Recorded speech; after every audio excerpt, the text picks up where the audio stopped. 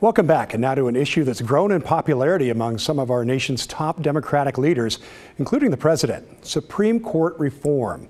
In late July, President Biden called for changes to be made to the High Court, like placing term limits, removing some immunities, and enacting a code of conduct.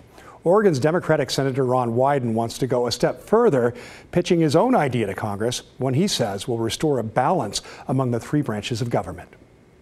So it strikes me as an approach that reflects balance and accountability.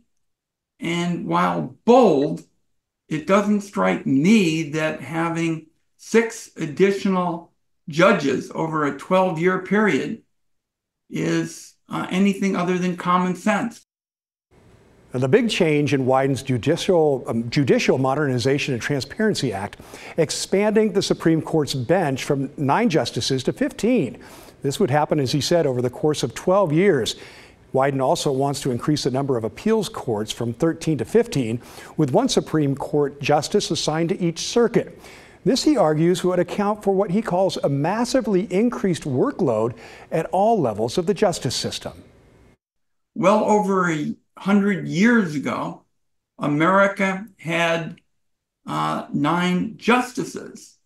And now we're, in effect, 900% bigger, and we still have 9 justices. We got a lot of work catching up to do. Now, another important change in the bill: how the High Court can overturn legislation on constitutional grounds. Instead of a simple majority, Wyden's bill would change it to a 2/3 vote. He said this would address a trend of rulings in the past few years of fundamental rights being taken away by a narrow majority. Lastly, improvements to transparency, like requiring the IRS to audit every nominee to the Supreme Court and making tax returns public. So what's next? The bill was formally introduced to the Senate in late September. It was then referred to the Judiciary Committee.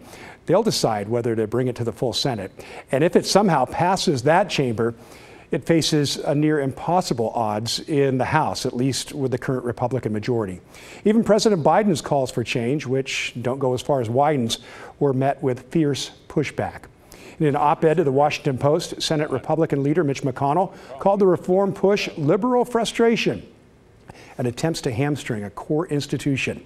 And in the House, Republican Speaker Mike Johnson said it would be dead on arrival. So we can expect little to no Republican support on larger reforms like expanding the court. But that's not stopping Wyden, who believes he'll be able to sway his congressional colleagues.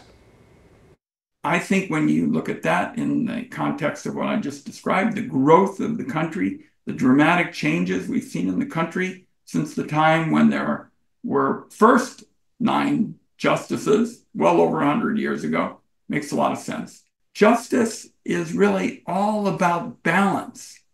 That's what my legislation does. So what do you think? Senator Wyden says the High Court faces a legitimacy crisis. Is he saying that now because of the Republican majority on the High Court? Or do you think it is time for a change? Email the story at kgw.com or call and leave a voicemail for us, 503-226-5090. Stay with us. We're digging for old right after this.